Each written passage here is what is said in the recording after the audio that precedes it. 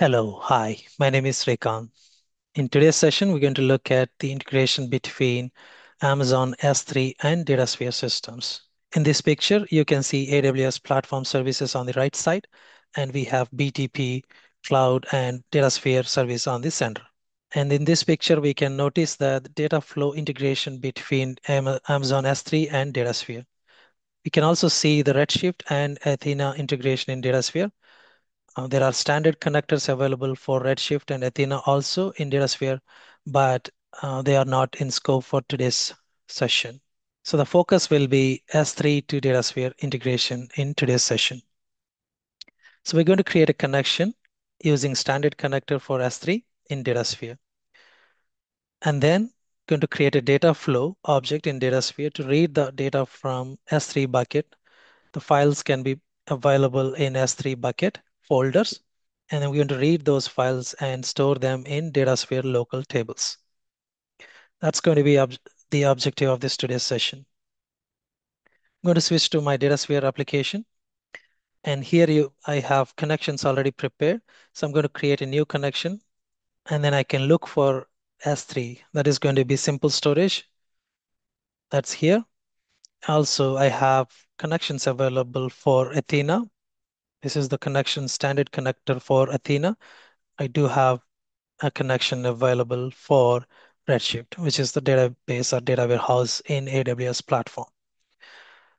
We're not really as we already discussed, Redshift and Athena are not in scope for today's session. So we're going to focus on S3 only. That's going to be simple storage. Click on the information button to see what is possible. You can see data flows and replication flows. S3 can be used as the source and target.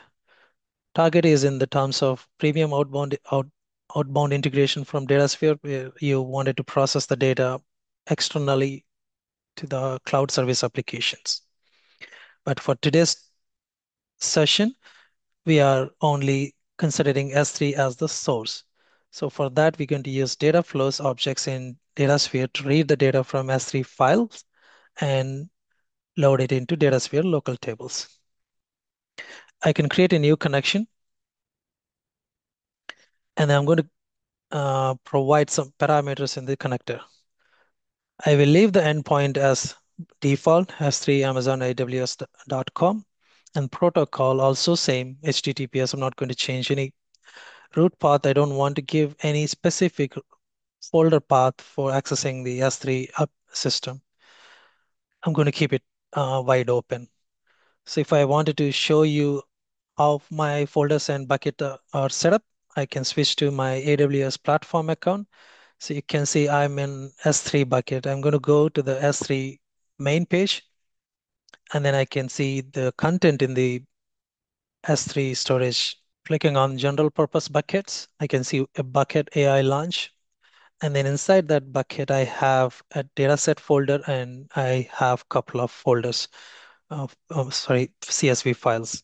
So I'm going to read these CSV files and load it into Datasphere. So I don't want to restrict any of the folder access in Datasphere by using this connection. So I wanted to keep the root path as wide open. For that, I don't have to create or provide any root path here. And then next one is server-side encryption. For this particular scenario, I'm not really uh, having the server-side encryption set. So I'm going to leave this as false. Roles, yeah, I'm not applying any security roles to make a filter or restriction on the data that I'm going to access from S3 using this connection. So I set this as false.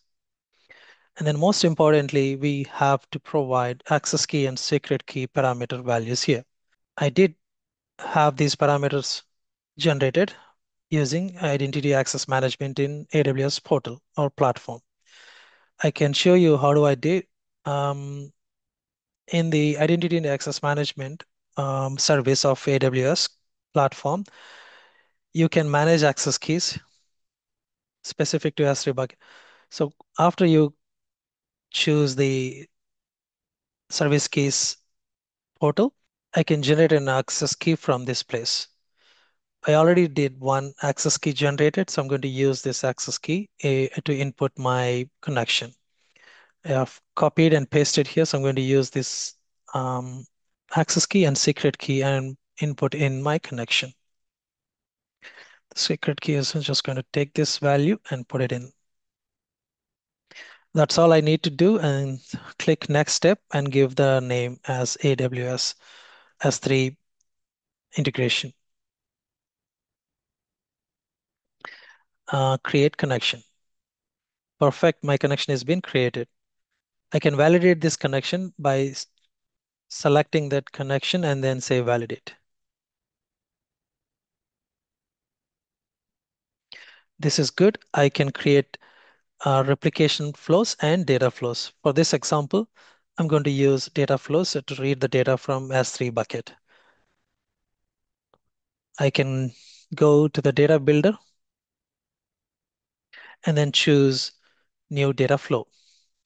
A new data flow canvas or window open. I will click on the sources and then connections. I'm going to pick the connection that I just created. This is the one. And I have access to the root folder, AI launch, and then I can pick my CSV file from the dataset folder. All good. I got the sales transaction CSV file. Then once I have this one here, I can connect this to a target by adding the connectors here. So I'm going to pull a projection and then start connecting it. And then I can add a template for as a target.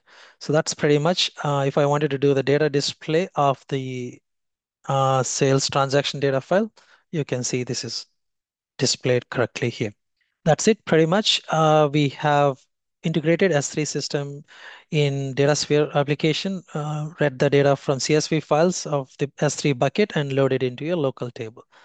I hope this is going to help you. For detailed training on the Datasphere, please reach out at sorompalli@gmail.com. Thank you. Bye for now.